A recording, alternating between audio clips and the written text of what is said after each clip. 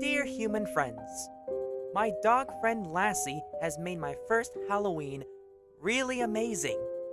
What made it really exciting was a story that Milo the B12 told all of us at Pemberton Goods Yard one night. He told the story of a scary dog that terrorized the whole town into abandonment.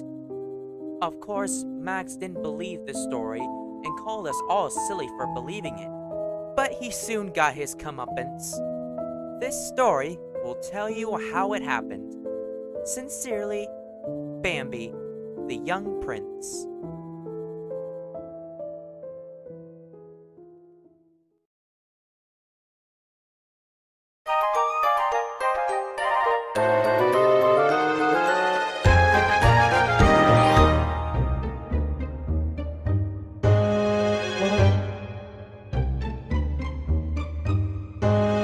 The Bloodhound of Bromwich, a Halloween audio story, written by the NPRRE2, narrated by me, Alexander Saib.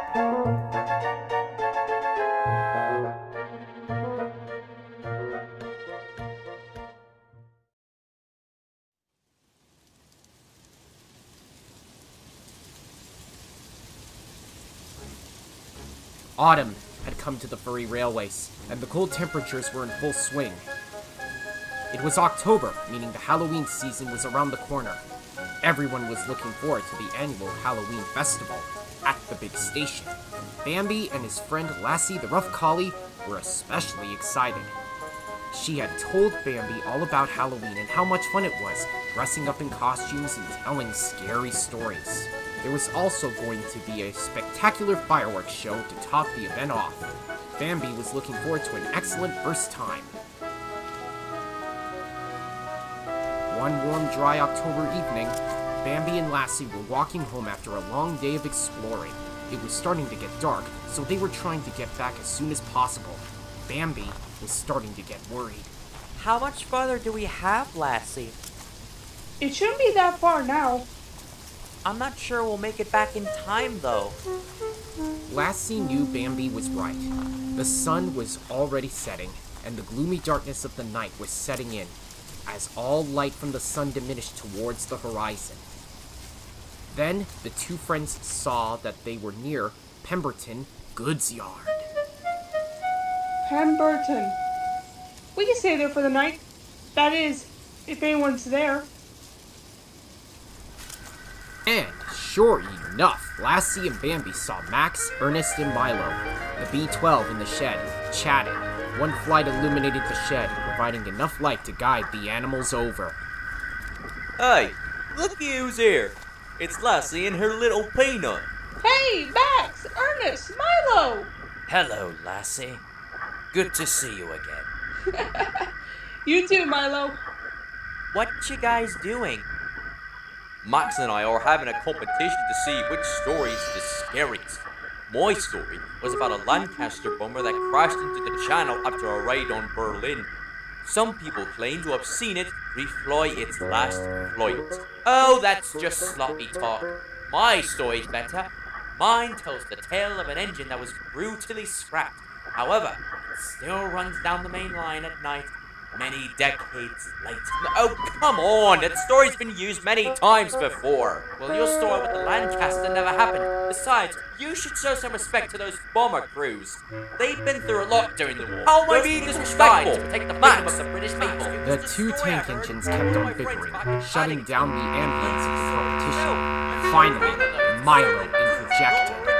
Alright, that's enough, you two. What are you, over 70 for heaven's sake? And you two are bickering over originality. Well, what about you, old man? You have anything better? Milo looked up to the night sky, then to a red signal shining in the dark, thought of the nearby town at Xavier Forest Station. Then suddenly, at Lassie and Bambi, the old engine smirked and gave a wink at the confused pair. As a matter of fact, I do. Well, come on then. Out with it. Very well. So everyone sat and watched patiently as the B12 shared his story.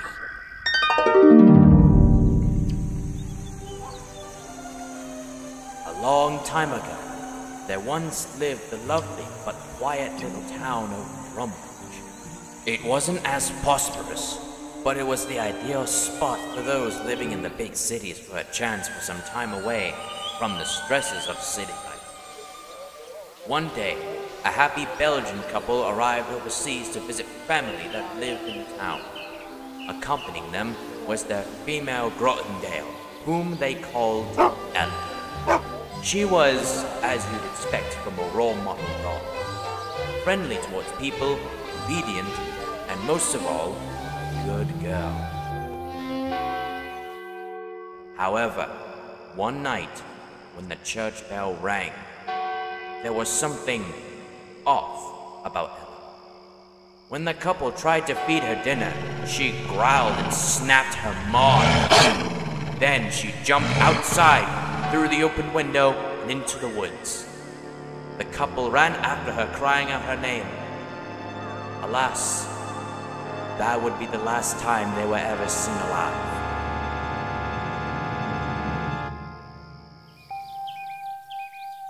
The following morning, when the couple were reported missing, a search party swept the woods. When they eventually found them, all they found were badly mauled and mutilated bodies. They were buried at the church cemetery the very next day. But the story doesn't stop there. A few days later, a farmer was making his way home after a long day of work. As he walked into Bromwich, the church bell rang. The farmer knew it was only the church ringing the bell to mark the hour. Suddenly, he heard a sound that made him stop in his tracks. The howl of a dog. The farmer froze where he stood when he saw on the trees 2 blood-red eyes staring at him. By the time he regained his composure, it was too late. Something jumped out at the farmer and attacked him. His dying screams pierced the night air as he was mauled to death.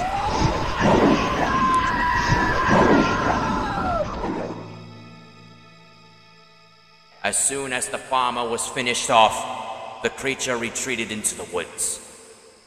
The sound of the attack woke the entire town.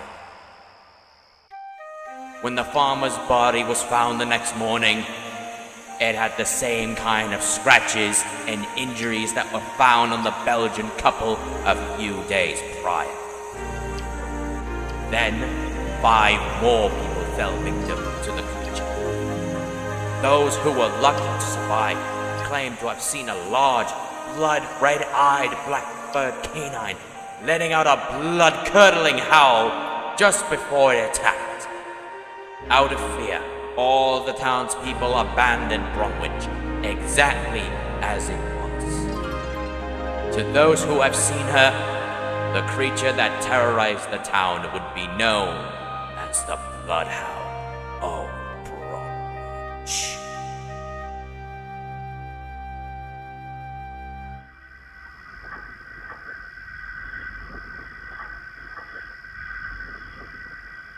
Everyone at the sheds didn't say a word. Lassie finally cut the silence. What happened to Ella after the town was abandoned? Well, some say she was killed by the creature, but others say Ella is the creature. And according to legend, at the sound of a church bell ringing late at night, she still roams around, howling where the town still stands, preying upon those who dare step foot in Bromwich. When the railway ran past the town, there was even an instance where an engine's face was badly mutilated, so badly it had to be withdrawn, never to run again. Ernest, Bambi, and Lassie stood frozen in silence, but Max just snorted. Scaredy cats. You seriously believe all that? I'm bigger than that mutt. I believe I can overpower it any day. Careful, youngin'. You're making the ice you're skating on thinner. Oh, yeah. Sure. Then Max dozed off to sleep, leaving the others scowling. What's going on in there? Milo, is this a real story? Milo just grinned and winked. Somewhere deep inside, Bambi, Lassie, and Ernest knew Milo's story got Max a little on edge, making him go to sleep so quickly. The next day, Bambi and Lassie were waiting for Ernest to complete his work before he would take them home. They wanted enough time to prepare for the festival later that night. Max was out on a goods run, so Milo and Ernest were the only engines in the yard. The little fawn was still a bit shaken up from Milo's story, and so was his canine friend. Milo noticed this and tried to comfort them. There's nothing to worry about, you two. It's only a story I made up on the spot. Bromwich was never abandoned, and there never was a dog named Ella. So the both of you have nothing to worry. That made the pair feel better. Then they went off to explore the yard to pass the time. Nearby, Ernest was pushing a line of trucks into a siding. However, the pannier couldn't stop thinking about Milo's story, and then caused him to lose focus. Lassie rounded a corner and saw that Ernest was getting close to the buffers. Whoa, watch it! But it was too late. He hit the buffers with a loud bang! A plank wagon filled with coal cracked open from the impact and spilled right near Lassie. Coal dust flew all over her. When the dust cleared, the collie was covered from head to paws in coal dust. Her fur was roughed up, and the dust caused her eyes to be bloodshot, making them bright red. Ernest! Oh. Oops. Lassie, you alright? Yes, I'm fine. Oh my gosh, your eyes. Goodness me, Lassie. You almost exactly look like the Bloodhound. What? Really? Milo's driver climbed down and held up a mirror. Lassie couldn't help but laugh. You're right. Ah! It's the Bloodhound of Bromwich! Hold on. Wait a minute. What is it? A wide, devilish smile crossed Ernest's face. I think I have an idea to get back at Max for calling us silly. Ernest then explained his plan in full detail. Everyone thought it an excellent idea. This might work. We'll do it tonight.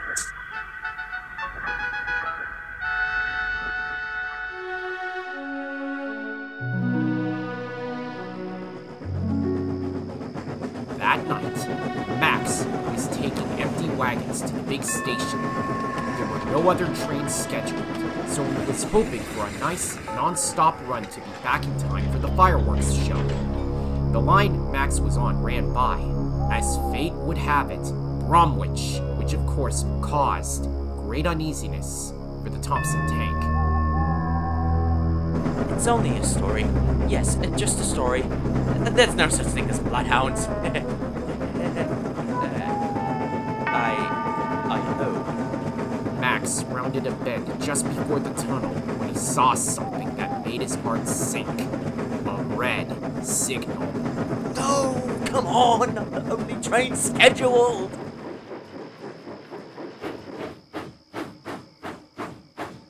Max stopped at the signal and waited. It was very quiet. No other sound was audible, except for the crickets and Max idling. All the while, Max kept glancing at the town's church tower, which was towering over menacingly.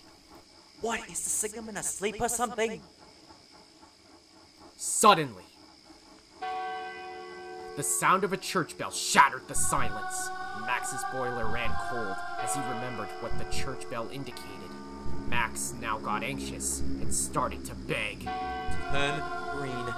Turn green now. But the signal stood frozen at red. He then heard the sound of a dog howling. Max frantically looked around. He had the feeling he was no longer alone.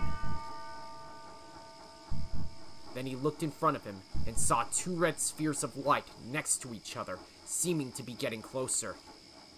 Max squinted to get a clearer look. He froze suddenly as he realized the lights weren't lights. They were a pair of blood-red eyes, and they seemed to be staring at him. Max became more frightened when out of the bushes came a large, black-furred canine with fur that was pointy as spikes and eyes that were red as blood. Its snout buckled as the creature snarled and growled at him. Max violently quivered in fright as the canine got closer and closer. No! I'm only seeing things! I must be! Suddenly, it let out a blood-curdling howl. The Bloodhound! She's after me! Max blasted his whistle and burst away as fast as his wits would carry him, shrieking in fright.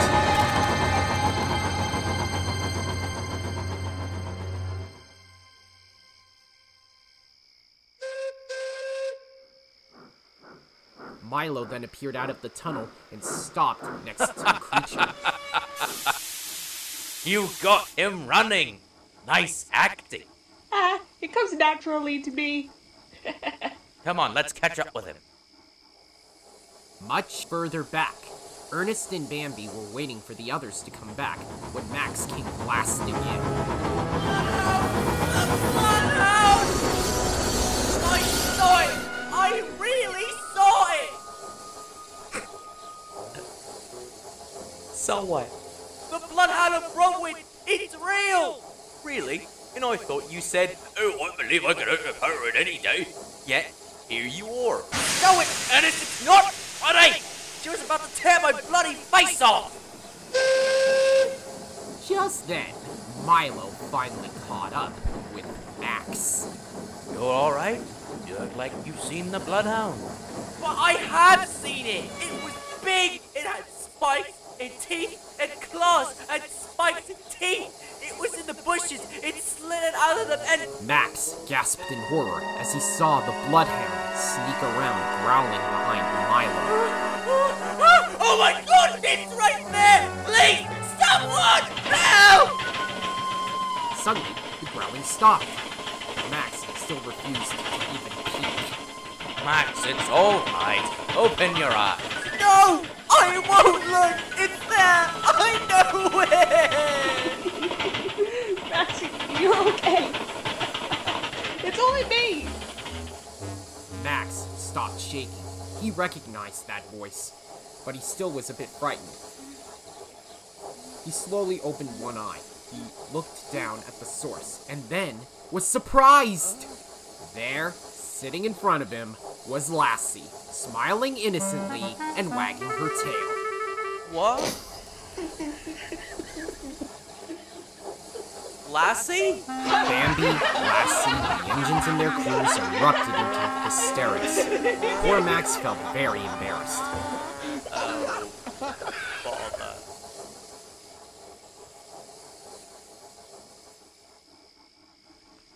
Soon enough, everyone made their way up to the big station in time for the fireworks. As they sat outside, Max decided to apologize. I'm sorry I was rude. I guess I let my sense fade away trying to look brave. I realize now how much of a fool I must have been not being cautious. We understand, Max. It is alright to try and be brave, but it never comes before common sense. I will admit, Lassie, you did put on a smashing performance. You give me a good scare. Almost too perfect, in fact. Sorry. Couldn't help myself. If it were up to me, I'd say you'd make costume of the year. Everyone laughed and looked up at the night sky as the fireworks began. Later on, Max could look back and laugh about it. He would never forget the night he encountered the Bloodhound of Bromwich.